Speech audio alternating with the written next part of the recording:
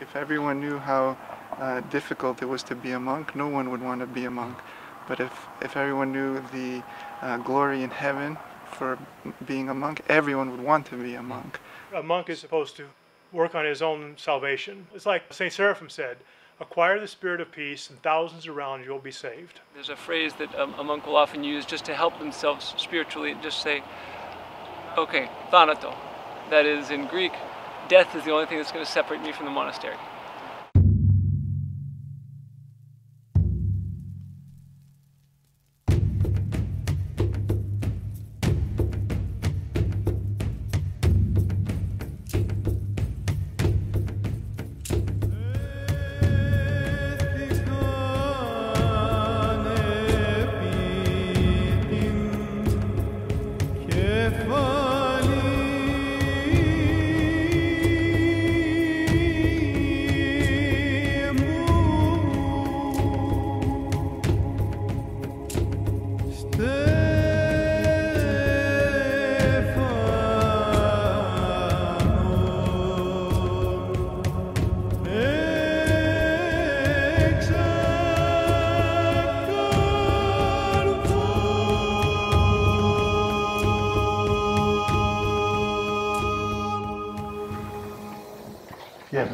Να έχουμε αυτό.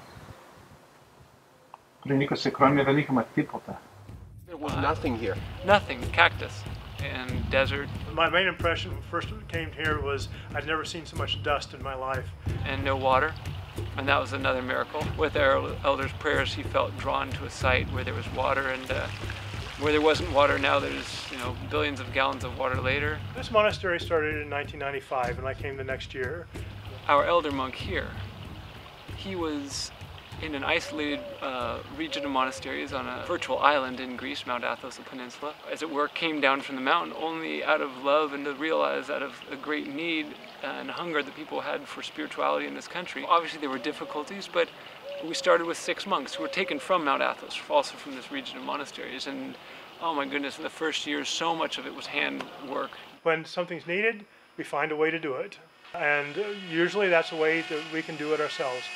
So the abbot says, we need cabinets here. Okay, I can make cabinets. Did you know that from your previous life? Did you have that skill? No, learned it all in the monastery. Now the winter is finishing, and all the greens, the lettuce, the broccoli, the cauliflower, the greens, the horta, they're all finishing with the winter, and we're getting ready for the spring, for the tomatoes, the peppers. I stopped counting the trees we planted after about 1,000. We grew slowly by slowly, and we'll continue to grow. By God's grace, we're 55, 56 monks now.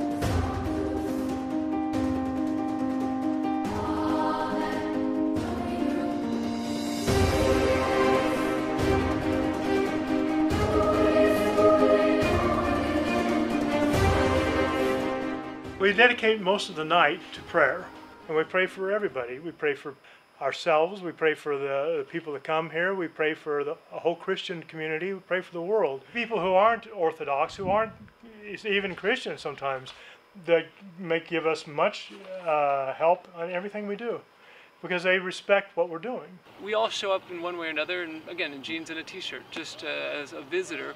People come when they're 16 years old, some people come when they're 80 years old, and they have different reasons and gifts. Maybe events that happened in your life led you to believe that this is more appropriate for you than being married and having a family and going to the parish churches. You just feel that the worldly life starts becoming less of a priority, and living for God becomes more and more a priority. For me, it was pretty clear, so I just left the world and came to my Yarunda here at St. Anthony's.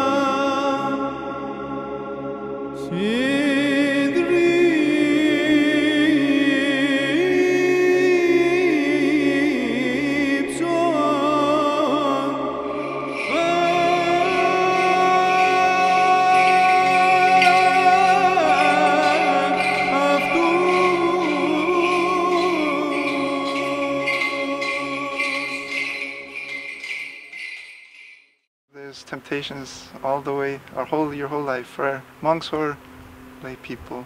We're always struggling, even saints, are struggling. And there's no shame in either finally becoming a monk nor not becoming a monk. It's a journey, so anything's possible if one takes, the steps of the journey. Anyone can do it if they want it enough.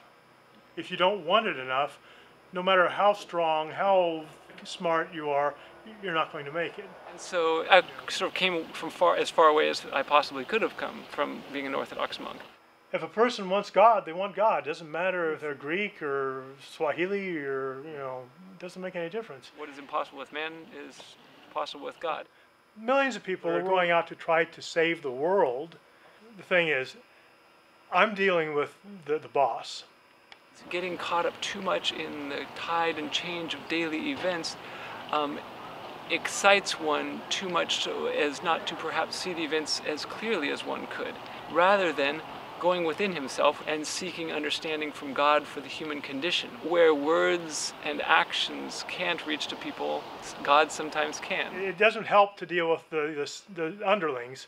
You go to the number one, and he takes care of the problems. That's all God's waiting for, is a chance to express his love and mercy. And so the tradition of prayer is exactly that, just sort of in a human sense, we'd say pulling on God's heartstrings. The spiritual life is not about finding happiness. It's more like finding humility and repentance, and cleaning out your heart and having becoming closer and closer to God, and you find joy and sorrow at once, for our sinfulness and to be with God at the same time. Is a monk allowed to be happy? If not, I'm in big trouble. Frankly, I look at my life and all of the things that God delivered me from for no reason. There's no logical reason why he should sacrifice for me, and yet he did. And he does on a daily basis. So how can I not be happy?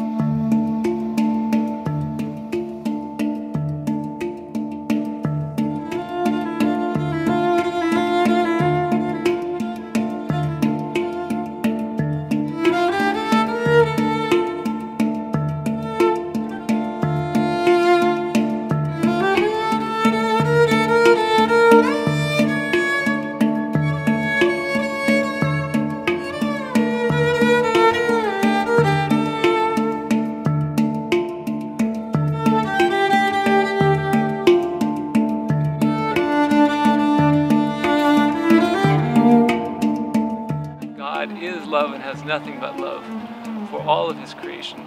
It's only us, by our own will, God gave us a self-will. Instead of using it to love our neighbor, to help other people, to understand the beauty of our Creator and the love he has for us, we turned away for selfish reasons. Love has no meaning when there is not freedom. Because if you're forced to do something, or if you just love someone without having any kind of struggle or any choice to make, then it's meaningless. It's not love anymore. It's just the way it is.